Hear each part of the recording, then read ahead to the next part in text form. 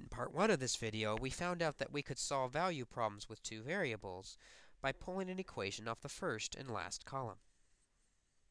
We remember that value problems take the number of things we're working with times their individual value to calculate their total value. In this problem, we have several people attending a concert. Each ticket has a value attached to it. We have adults, and we have children attending this concert. We aren't given any information about the number of adults or the number of children.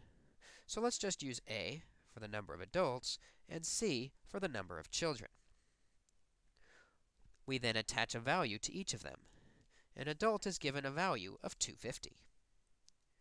Because this is in dollars, 2.50, we will do everything in this problem in dollars. Children tickets are assigned a value of $1.75, also in dollars. To calculate the total value in the adults, we multiply A times 250, giving us 2.5A, and we multiply the children by 1.75, or 1.75C. We're also given some information about some totals in this problem. We have 105 people total attending this concert. This is a number, the number of people.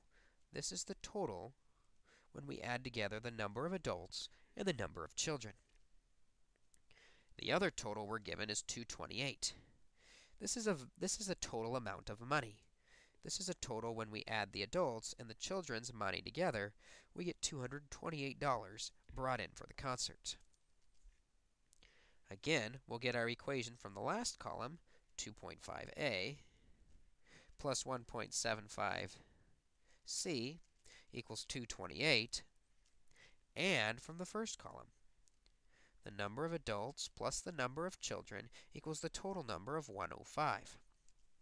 And we can now solve this system using either the addition or substitution method. Let's try the addition method. We can easily get opposites in front of the a's by multiplying both equation by negative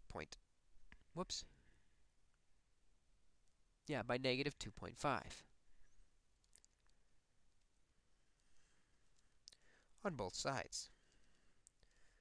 The first equation, then, is 2.5a plus 1.75c equals 228. That one hasn't changed. But when we multiply by negative 2.5, we get negative 2.5a minus 2.5c equals negative 262.5. We can now add those together with the a's subtracting out and eliminating, giving us negative 0.75c equals negative 34.5. Finally, dividing both sides by negative 0.75,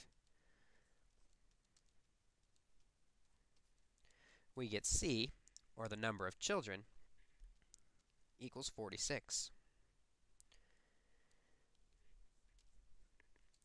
We still need to find the number of adults, and we can do so by plugging this back into one of the original equations.